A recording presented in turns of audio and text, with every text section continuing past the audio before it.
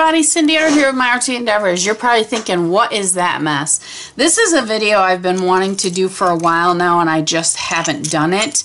And right now I have a few minutes, so I am going to do it. I wanted to show you guys, I got this crazy idea when I was up in Asheville, North Carolina. It's a very, very artsy community. There's a ton of pottery, and I just had a blast. But I want to show you what I did with it. Some of this I found in, some of it I purchased from the artist, the individual artist.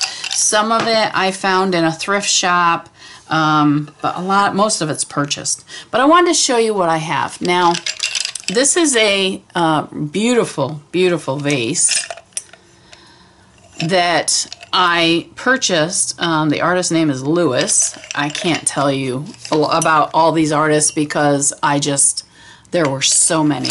But anyways, I decided to use this to store my colored pencils in. It's a cute little vessel, and I have them they sit on a shelf right here in front of me. Not all of these, but most of them do. This one I found in a thrift store. I paid $12.50 for it. And this one it's an ugly piece. I don't know how to explain it. I love it because it's got character to it. And it sits like this. It's got a flat bottom on it, but it's got this really unusual shape to it. It's almost like it just went in the kiln. So this one I really love. Again, I found this in a thrift store while we were up there. And this one, it was an antique store actually. And again, I hold more pens in this one. Oops. Okay, let me move some of these away a little bit. This I actually got quite a while ago. That's a book I need to read. This I got quite a while ago. This I was up in North Carolina, and I was at the Frida display, not display, what do you call it? I can't think of the name of it. It was all of her art. And this, of course, was in the gift shop there. It's just a little tin cup. But I really thought it was cool, and I thought, what a great thing to store stuff in. Of course, more pencils. These are mostly my Stabilos and that kind of stuff. So there's that one. This one, again, this is a piece of pottery. I found this one in an antique store, and I just really loved it. I thought it was really pretty. There is no artist's signature on it. I don't know what this is. This is just, it looks like I don't know. That may be, you can't really see it, but that may be a signature. I don't know. I can't tell who it is. So I like this one. This one's got a lot of my colored pencils in it as well. This, I found in a gift shop. This little guy. And I just thought he was so cute. He's such a small, short little guy. And he's holding just a bunch of little things. Little things that I can use in my journals. But I really love him. I thought he was pretty. Alright, this one here, this is an actual artist. I love this. I'm actually holding Q-tips in it for art. I'm going to put this down. And this one, she has a maker's mark on it, but I can't remember her name, honestly. But I absolutely love the artwork that she did on this. So this one I did purchase. I think this one I purchased up at it's a folk art center up at the Blue Ridge Mountains outside of Asheville. So there's that one. She holds my Q-tips. This one here, this I absolutely fell in love with, and I'm going to try to find something. I'm going to use my mouse pad. This, I don't know if that's going to work. Hold on. I'm going to go like this. This is absolutely stunning. It's a beautiful bowl that's, of course, handmade. This one, I can't read the bottom. Hang on. You got to see this bowl. This bowl is just absolutely beautiful. I fell in love with this the minute I saw it, and I said, I gotta have it. Here's the maker's mark. If you can read it, good luck. I don't know. This one I actually purchased in a pottery studio. There's a studio up there that you can go in and walk around and see all the different artists, and they have some of their stuff for sale in there. And this one, I just absolutely fell in love. Now, could I be using it for other stuff? Yeah, probably. Will I? No, probably not. It's gonna be another little junk catcher. Whoops, just lost something on the floor. Bead. Let me grab that real quick so my puppy doesn't choke. Yeah, so this is another one that I purchased. I had a blast up there. My husband and I went up last year? This year? I can't remember. My husband and I went up and we had a really good time. So there's the butterfly bowl. Showing you that, showing you this.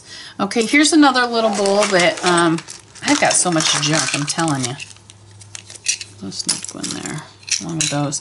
This little bowl I fell in love with. This is from Kemper. This is actually from a friend of mine up in where I came from, which is Oneonta, New York.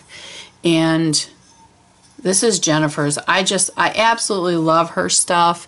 I always, whenever I go up to see, you know, my dad or whatever, I always stop in and pick up a piece of Jennifer's art. It's just gorgeous. So that is hers. That's all kinds of junk again. I need to get rid of some of this junk.